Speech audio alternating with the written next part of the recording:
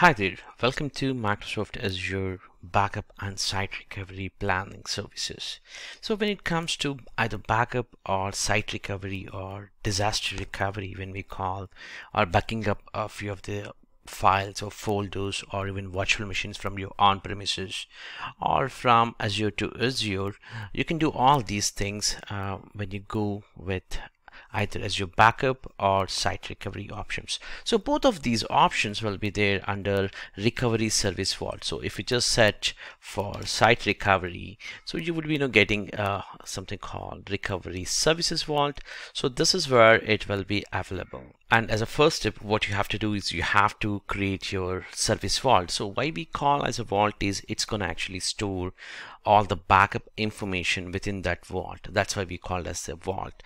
So here, if you look at, I have already created, in fact, we are gonna talk about how to create all these in the upcoming lectures. But basically, when you try to create, you would actually get either you want to take the backup or you want to go for maybe a site recovery. So if you see here, you would actually go and follow a wizard, something called either backup. This is just for the backup. So you can choose here a backup of your virtual machines or SAP or SQL VMs or even file services from your on-premises also. So for doing that, it actually needs to execute some kind of exe files on that's nothing but agent. You take it as an agent that needs to be triggered on the destination of your virtual machine or maybe a file server, and then you need to configure what to be taken as a backup. So it's very similar like you do with any of the backup software, but the only difference is it actually works over the internet and everything gets backed up to this specific vault. And also you can save these recovery keys, all that also within this vault. I mean, you can actually associate even site vault, that's the Azure Key Vault services also can be integrated so that your backup actually goes further level of securing. And when it comes to the site recovery, this is three basic steps.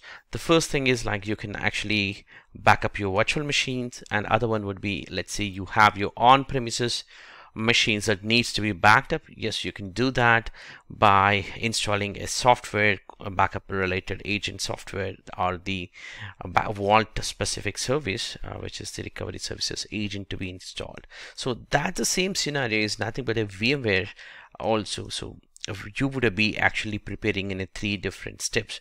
One would be the preparing infrastructure is nothing but you are actually installing a software on your ESX host so that it actually pulls all that information, how many VMs you have, all that network information including, and then you can actually go for replicating that entire infrastructure to your site. And also you can choose for the replication policies, when to recover and what are the recovery policies you want to configure, so that the frequency and the number of days it should actually store, all that information comes under the recovery plan. So similar things actually you can do even for your Hyper-V virtual machine. So if at all you have a Hyper-V infrastructure, you can also migrate as it is, and also you can go for a site failover. You can do that because site recovery is nothing but you actually do the failover with your services. Let's say you have a machine that needs to be replicated, and once it is replicated you wanted to take that item. So let's say you have on-premises this Hyper-V server is available, and that has one of the virtual machine, and you want to know failover. You can failover that. When I say failover, you are actually testing, or maybe some disaster happened and you want that specific virtual machines to be run directly from Azure.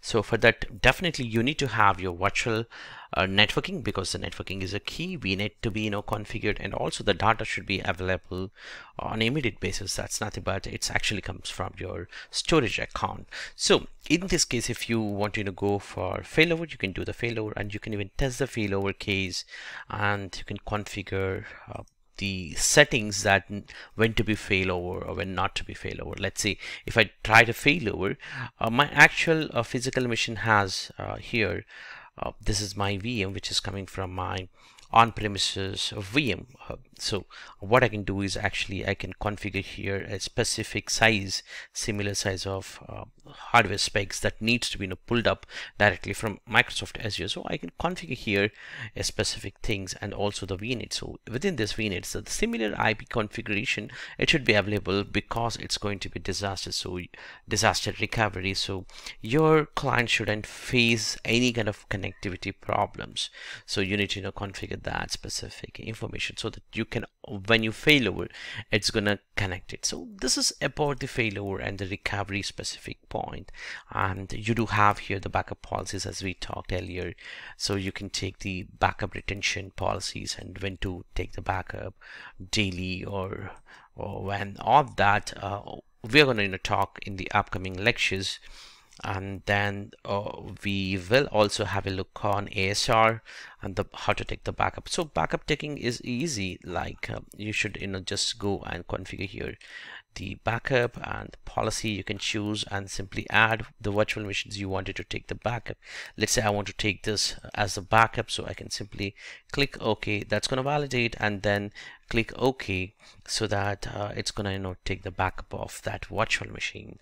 And with this policy, so the policies, it's gonna return for 2 recovery snapshots for 2 days, and it's gonna take the backup every 10:30 p.m. for 30 days.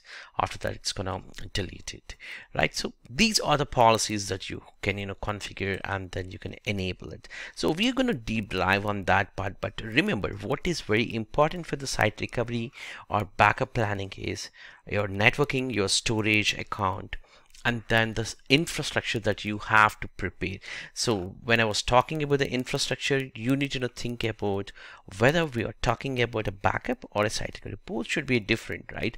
Because a backup is something you actually take and then restore it. Site recovery is something like it comes into a key role when something disaster happens, or maybe you want to fail over for some kind of compliance level or for your annual activities. Then the site recovery comes into the picture, and for each of them actually you have a different planning should be done.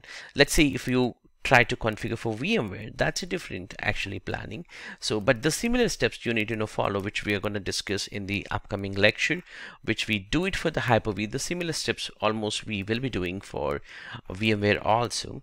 And post to that, once the infrastructure is ready, so when we say infrastructure, this is the infrastructure. Site recovery infrastructure is this. And for the site recovery, again, as we talked earlier, the networking is key, and also you can do for VMware and physical machines, which is almost the same type configuration.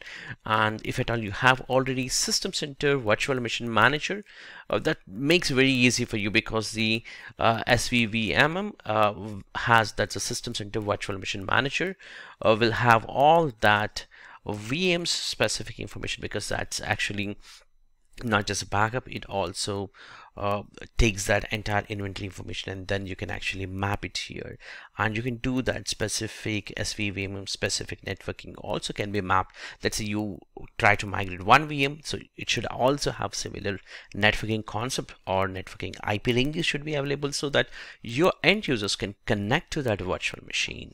And similar things for your Hyper-V. So for the Hyper-V, what we do is actually we call it one thing called Hyper-V sites and Hyper-V host. So when we call a site, let's say you are actually migrating all the Hyper-V hosts from maybe California site or maybe from a Redmond site. So what happens is, in that location, whatever the Hyper-V servers are there, that all you're actually grouping as a site, so that you know that actually yes, all the Hyper-V hosts which are coming from California goes to California region. So like that you can actually give a name. So for example, use California here, Hyper-V server. So whatever the hosts are coming, so that all can be a part of this group. So in my case, I have only one here, and that can be a part of this group. So don't worry about all these, how to do the configuration, which I'm going to do it in the next demo actually. But this is going to be a kind of idea, so that how this backup or site recovery would actually work, so that you will get a little bit of familiarity, and then we jump into the deep dive of this concepts. I hope this entire lecture is useful for you.